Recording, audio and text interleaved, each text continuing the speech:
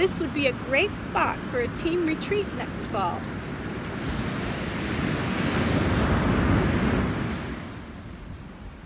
Yeah, actually, as you're watching this, I'm on a plane heading home from the Gonzaga-Creighton game in Nebraska. Go Zags!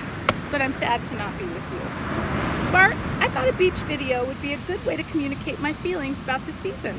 Also, if I go longer than the 2 to 3 minutes you gave me, you can just hit stop. Before I even start, let's just get this out of the way. C-Team is where it's at. Our season can be summed up with 3 words: growth, fun, and love.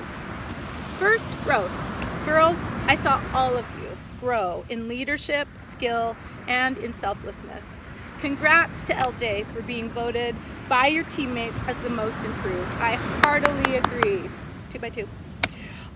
But I also saw major strides in everyone, and I think most notable for me was Kim going from not knowing the first thing about a serve to actually jump serving by the end of the season. Wow.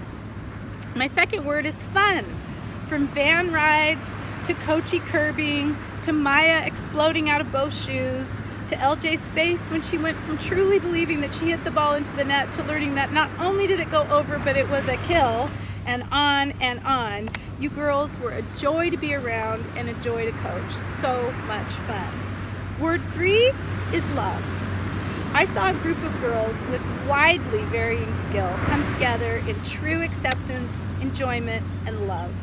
As I shared in an earlier meeting, my highlight of the season was when Emily Elbert went into a game for the first time, completely petrified, and out of the blue made a save that ended up turning the momentum and ending up in us winning, and all of the girls just exploding and embracing her, and I watched her just relax and become a whole different player, which was my favorite moment of the whole season. And it's so fun to walk into a classroom or into Shermer or around the halls and hear Coachie and see your sweet faces smiling and full of memories of growth, fun, and love that we shared. Great season, girls. I love you. And finally, a special demo.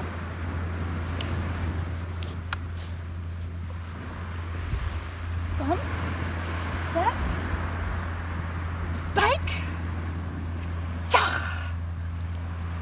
Maya, that was for you. It is the reversal of Taekwondo to volleyball player.